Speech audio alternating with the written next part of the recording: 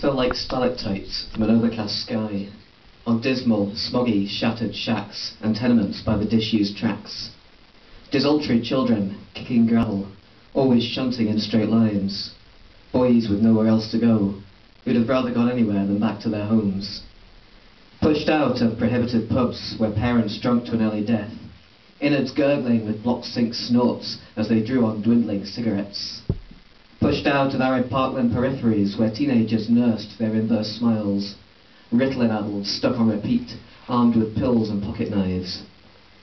The only place left for isolation was a scrapyard on the station sidings, where steam engine shells were stripped and forsaken, engineered elegance wholly destroyed, decommissioned and then retired, ditched without sadness, left to spoil, withdrawn from memory like Boxing Day toys.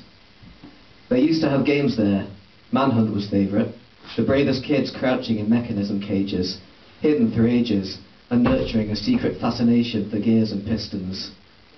Then there was an accident when they were playing, dodging the night shift delivery transportation. Someone was hit and too badly hurt to stand any chance of clambering away.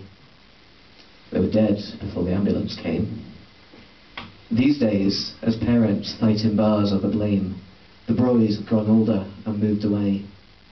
It's only regret that takes them back, and coincidence that often makes old friends meet. Always after hours, beset with grief, mourning by starlight at the rail carriage graves.